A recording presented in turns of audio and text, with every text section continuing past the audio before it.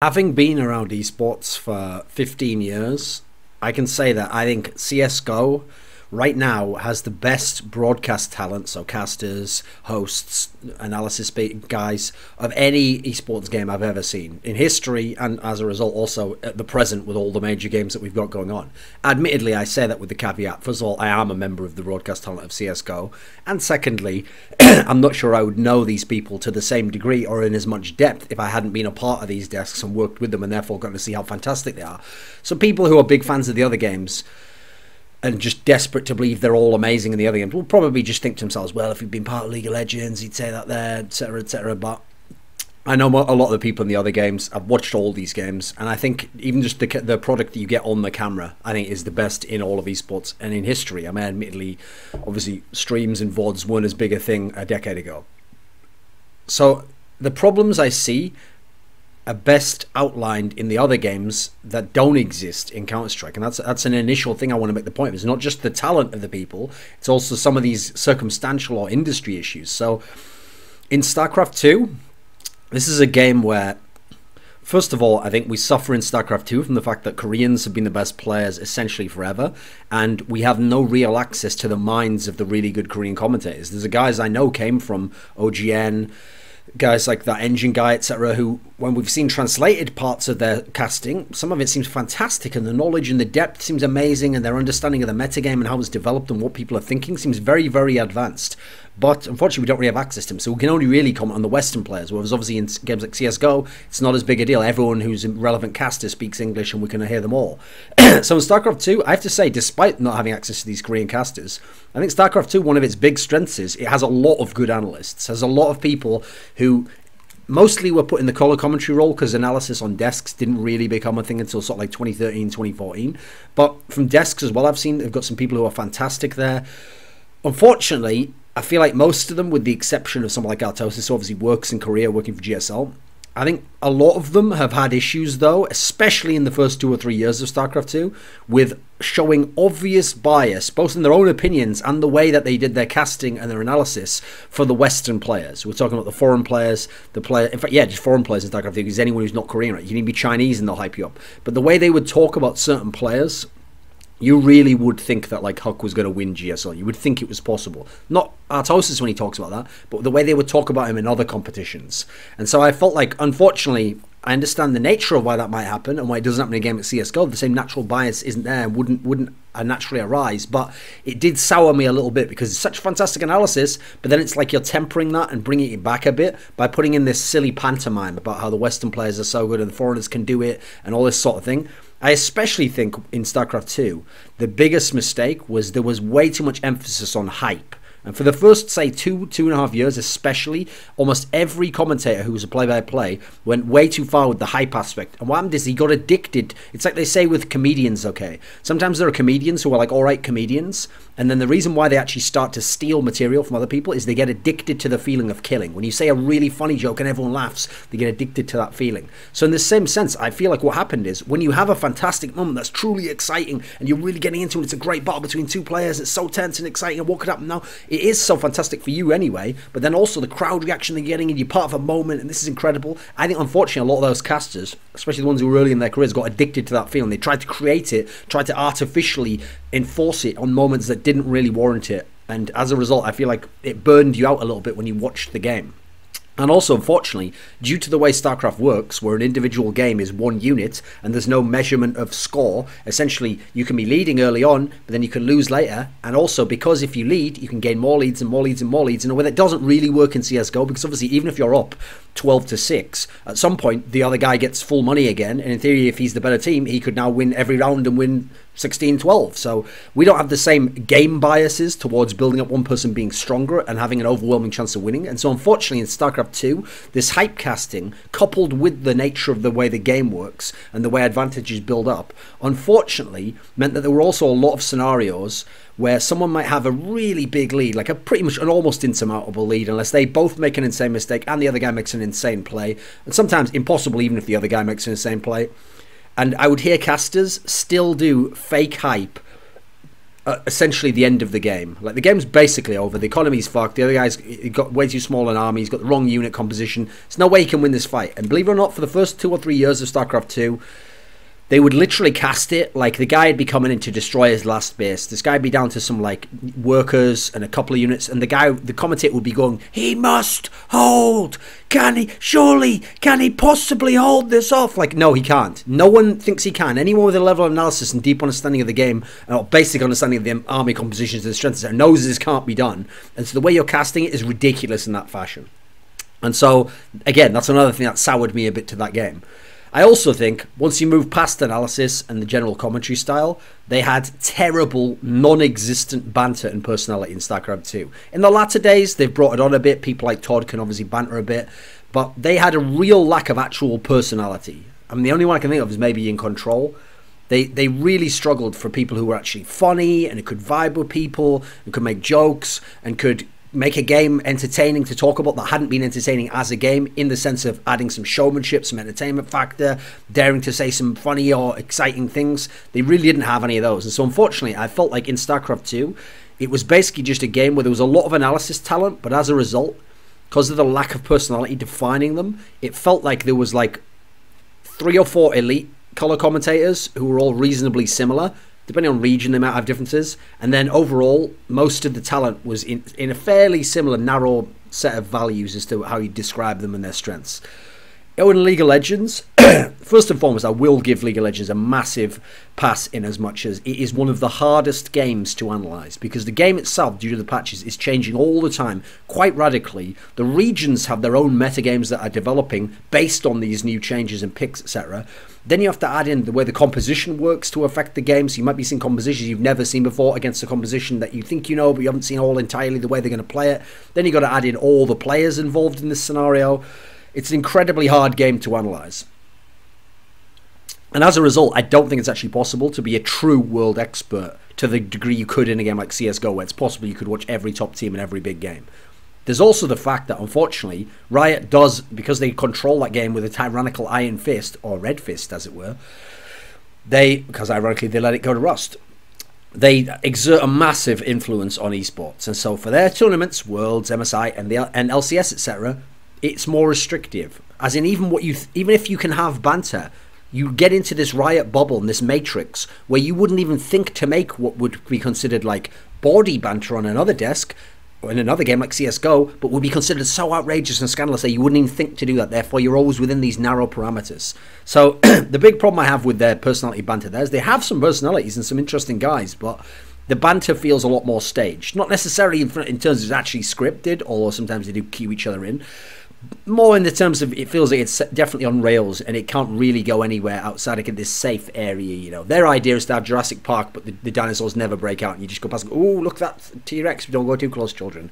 Like, I can feel overall, my feeling about League of Legends, the tournaments I'm talking about from Riot, etc., is it's too produced for my liking. In a sense of I very rarely ever found producers who actually could tell talent what to do better than the talent who were really, really good guys would know themselves. And so it felt a bit too produced for me. I will say League of Legends has some fantastic color commentators. I mean, Deficio, Monte Cristo, these are obvious examples. Guys who put in a lot of work, who've developed their own style, and just give you fantastic information all the time. And to some degree on a more wider scale than some of the other games, because they're feeding in the patch information, how this has changed, and how this champion's changed, and how in the champion pool of this player he's changed it, and how they've picked it. They're just giving you all this information. It's all really rich. It's really fantastic. So they've got some really good talent over there, some really good color commentators particularly. Unfortunately, this is probably the worst game of all time for bias towards Western players. I mean, nowadays it's not as overt, because to get their credit, some of the big famous Western casters you're thinking of have learned you have to at least study China a bit, or you have to say that the Koreans are going to win it. But the bias in how they casted, especially for those first few seasons of LCS, was ridiculous. And then moving on has been a little bit underwhelming, because I expect the guys who are supposed to be the best analysts in the game and analytical broadcast talent, they should be the guys who acknowledge who the absolute best are and are constantly making clear to the casual viewer that there is a separation between the best and the guys who are below the best. They're never supposed to be blurring that line, because that's not their job. If you want to let someone do some bullshit hype, let the fucking play-by-play guy do that, and then you correct him, or you give your own perspective separately and you don't buy into that, because it's just not a way to do it. I don't really care if little fans are like, that's how casting has to work. I've done casting, mate, and I've been involved around this whole scene for years, and I've watched real sports where you don't have to do that.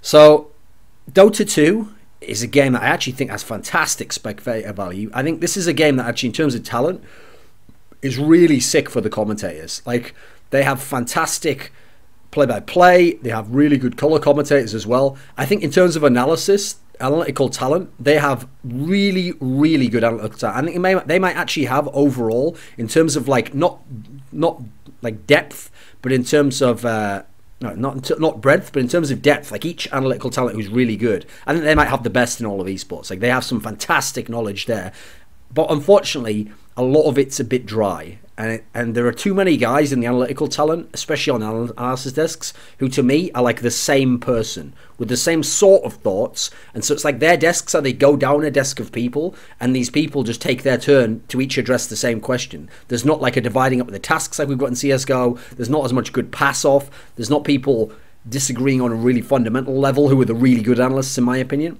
Now, I will say, part of the reason I think their analysis is the best is because they have the best ex-pro players who are analysts. They have some unbelievable guys there. And unfortunately, some of them go back into casting and all sorts of things, so you kind of lose them for a while, but they are fantastic in that sense.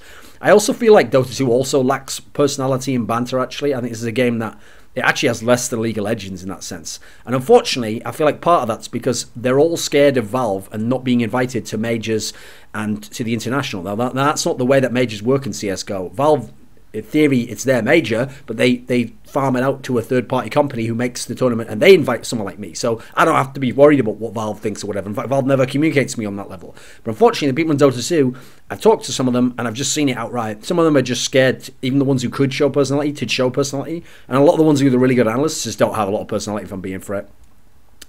I do think there's a little bit of bias in terms of the Western teams in Dota 2.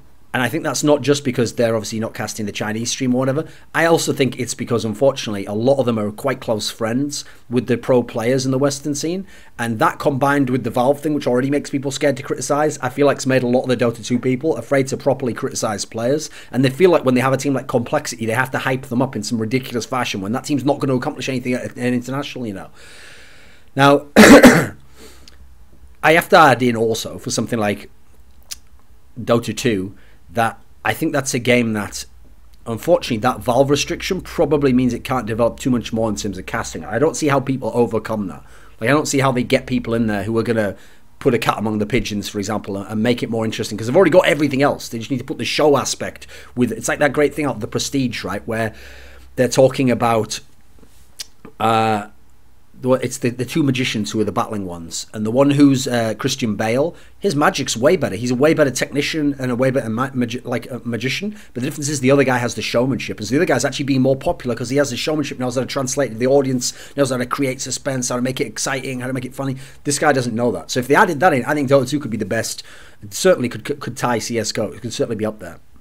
Admittedly, they've got some restrictions that will stop them. Now, the key thing about CSGO is that we don't have any natural bias. Like, I think if you watch the streams, except for when people have explicitly told you, you would not actually know which of the players, the pro players, the casters are friends with. I mean, I actually know myself. I know some of them hate someone or they really like someone, and I've watched them cast, and I'm amazed by how unbiased they are and how they actually just treat everyone similarly. Now, part of that's because we don't have Valve sitting over our shoulder or Riot Games. We don't have people producing us in the same sense. I also think what makes the analysis especially good in CSGO, and commentary in general, is that in theory, all the top guys can watch all the top teams in all the top matches, because the way our circuit operates, in fact, we don't have Asia fully activated yet.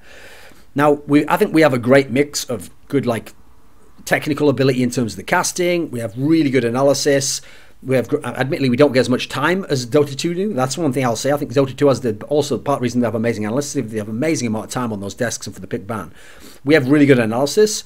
I think we have the most excitement, the best humour and banter. No one can fuck with us for humour and banter. And a part of this is because not only is it just talent of natural people and developing a system, but we have the least restriction. We don't have anyone producing us or telling us what to do or how to talk or anything. I've never ever had production in that way. Or if I have, I've explained them why I'm not going to do it that way. And also, as a result, we can create an environment where the talent's like, leave us to manage that shit. You run the cameras, you run all this stuff. You tell us where to go and we'll figure out the show. And so I think when you let people who are talented do what they want to do, you're going to get the best results rather than trying to micromanage them. I also think, as a crucial detail compared to any other game, we can actually criticize the game itself when it's broken or unbalanced or fucked. Now, StarCraft 2, they're scared of Blizzard, not just for StarCraft 2 the game, but some of them might want to work in Heroes of the Storm or some other game, Overwatch.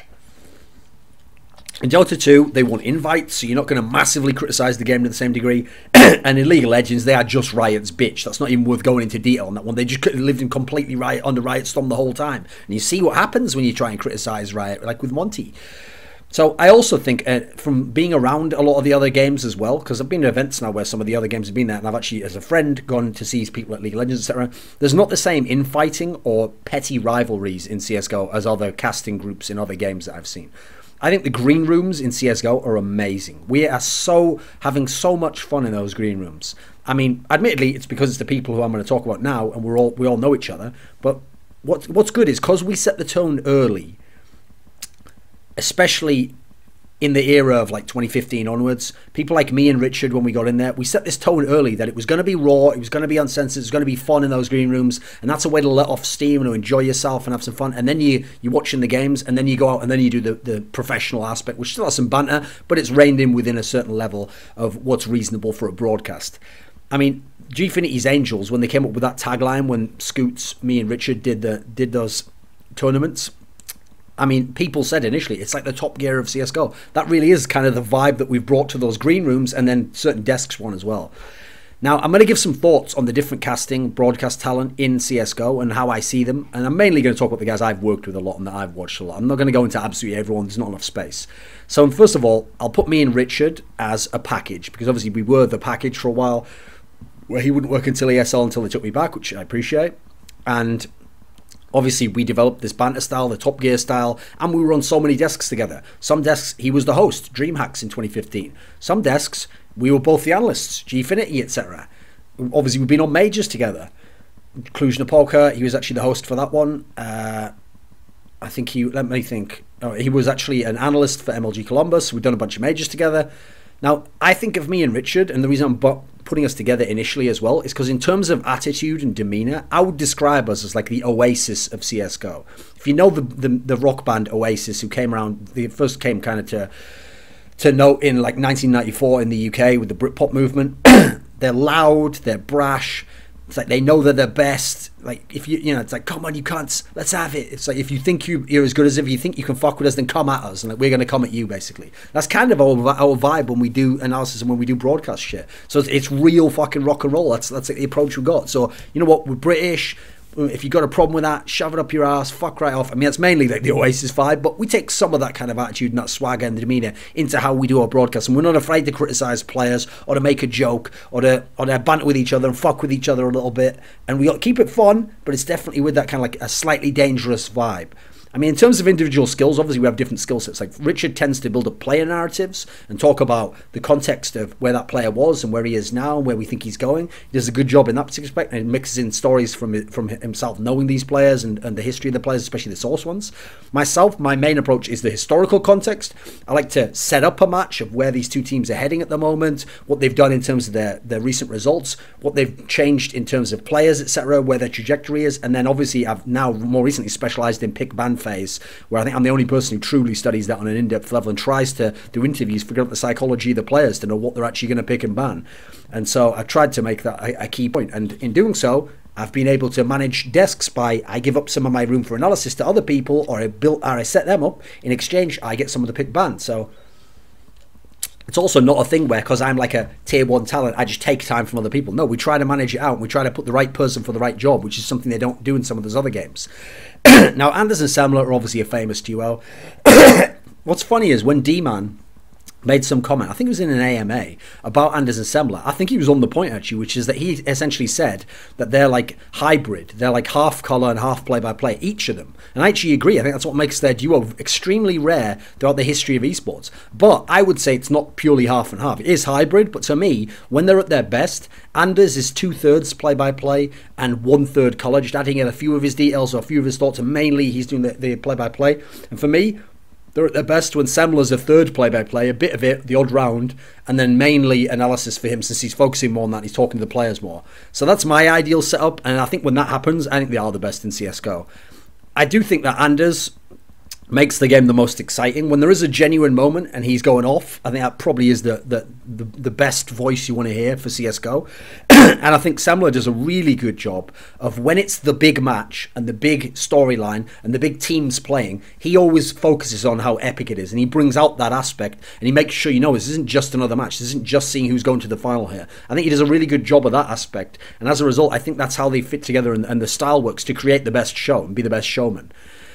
Now, DDK and Bardolph, obviously, have been massively on the rise the last year and so, half ago. But before they were obviously just mainly Face It guys. I think DDK is very interesting in as much as he has those mad tangents that he will do, where he just takes over a round doing it. And like he's gotten better at it, but he used to just actually take over in the middle of a round and like stop casting and just start doing these mad tangents. I mean, I always thought you could make a crazy drinking game where anytime anyone referenced chess, game theory, so poker plus EV plus expected value or whatever it is, the phrase, what can you do to lose right now? Just think about what can you do to lose right now. These are the things he would just mention a billion times. This is how he modeled the game. But it was unique and a bit wacky and sometimes had some interesting results. And I think for Bardolph, I think actually over the last year or so, I've noticed when there are really crazy sequences, so like the simple 1v2, on Cash, funnily enough, another Cash clip, the one where Nico got the deglaze. I do think in those moments when he goes super ham, he does have like a rawness to him that is actually quite cool. Like he does make those moments pretty epic, so I think he does a good job in that sense. Now Henry G and Sadakist are the other big casting duo. Now Henry is really interesting because he used to be an ex-pro player, and in terms of his professional work when he first started out, I thought initially he came off as a little bit boring because he was trying to be too professional, he was trying to be too much like that. So I think Sadakist brought him out of his shell a little bit and made it a bit more like there's the party vibe and more jokes. Okay, I think that's something that Sadakist helped Henry with, and he's better playing the straight man to those jokes anyway, so it works. But I think now, instead of it being a little bit boring, now he's developed it, so it is still like a similar pacing, but now he's got a better rhythm. And so now once he gets into that rhythm, the way he keeps track of a game and what's going to happen here and how they played a scenario out last time, I think he's one of the best at doing that overall, keeping this fundamental track of the game going, of how he thinks the ideal scenario we to play, how they're playing before, what the goals are that they're going for now. I think he does a good job there. Funnily enough, it's a small detail, he is exactly off camera as he appears on camera. Now, admittedly, obviously he makes more jokes off camera. It's not really his role within their duo, but that whole thing of like how he's like this stuck in the 90s and he only likes like 10 bands from the 80s and 90s, that's actually real. That's actually really his life. He's the sort of person who doesn't give a fuck about like movies and like just actually is like, it's like he came in a time machine 2 years ago from like 1999 and was like, oh, what's happening then, lads? Sadakist is someone who it's probably the rapidest rise I've ever seen in esports, because the key detail is he has insane natural talent. Now, I'm sure he's worked at it as well. He's done a lot of hours of the game, but I know in private he doesn't work at it in the same way that some of the fantastic casters that I also consider very talented in other games do. This is a guy who he has really good speed when he casts. His pacing's great. He rolls with the punches of things going wrong or saying something wrong. This never throws him off. Something crazy can happen in the game. Someone can say something. I think he's one of the best at instantly reacting to stuff in the game. I think he's got insane stamina as a caster. Like, you've seen how many long days he can do and keep his level at the different whatever level it needs to be at throughout the day. Well, a key detail to that, not a lot of people will know, is I won't tell you the circumstances, but this guy has been in scenarios where he's had like 2 hours sleep, or where he's been partying too much, or he's just drunk way too much the night before during an event. I won't say which event, so you can imagine it was in the past. During an event, and yet he's the guy who can come in the next day and cast the first game, and you would never know as the person sitting in the crowd, because when I'm watching it, I'm like, how is that possible? And it's insane. I don't know how he does it, but he's the only one who I've ever seen who's never, his level of quality of work isn't affected by that. And so, yeah, you have to put it down to insane natural talent. Also, just as a final detail, he's someone I actually never thought would make it this far. Like, when I first saw him at MLGX Games Aspen, when I first worked with him there, the problem was he was still too enmeshed in the NA scene. Like, I remember when CLG beat LDLC, and Peter had the 20 AWP frags, and I remember him saying a line in that game which was something along the lines of like, he needs to be the NA star, and now he is, or something. And I remember just thinking, like, just rolling my eyes like, come on, mate, isn't that like the first LAN game this guy's played? And thinking, is he going to be another one of these guys who just types NA all the time and tries? Luckily, he's done all these global competitions, he's lived in Europe a lot. I think he's gotten completely out of that NA mindset, and now he's just one of the best casters in the world. And you don't think of the fact, oh, he's from NA, and assume he's going to have biases, because I don't think he does, actually. YNK, Yanko. I think Yanko has the best pure game analysis that we've ever seen in Counter-Strike, any version. I think the only person who can come close, and he does it in a slightly different manner because they're so individualistic in their personalities, would be Lurpus, and obviously he isn't doing it very much recently.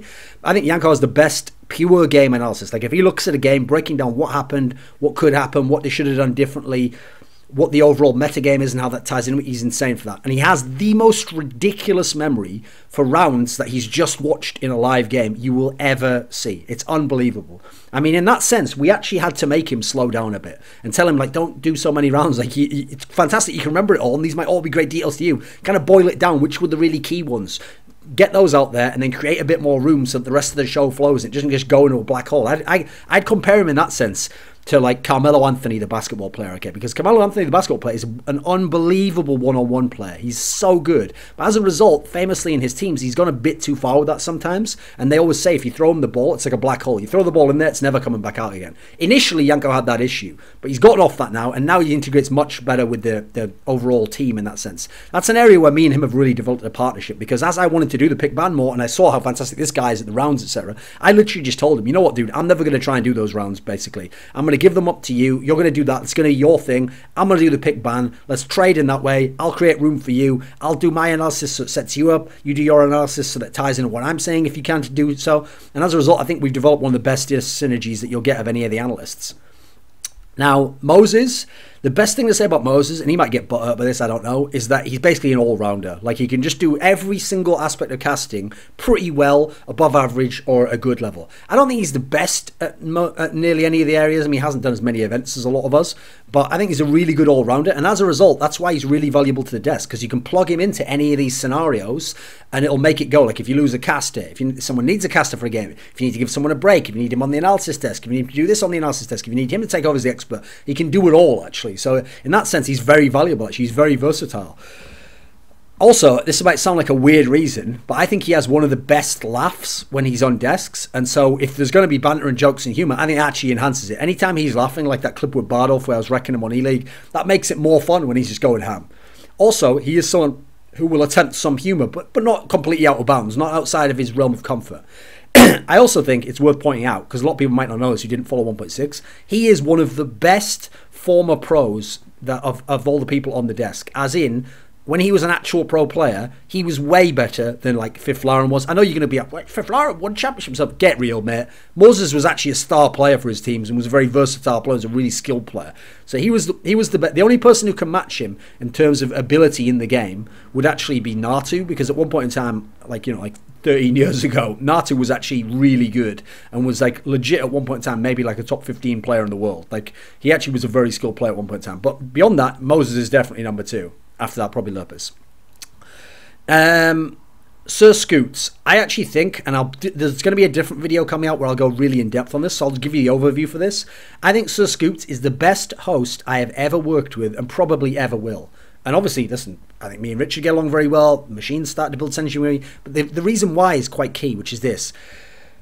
When you work with Scoots, he actually wants to know, do you have some points, or do you have something you want to say? If you give him that information, he'll use that to set you up better. He wants to throw to you any moment he thinks you've got something good. So if you start talking, he'll just stop talking and let you talk. Or if you interrupt him, or if he starts to just, you can do any of that stuff, and he doesn't matter. He'll right, there we go, take the ball.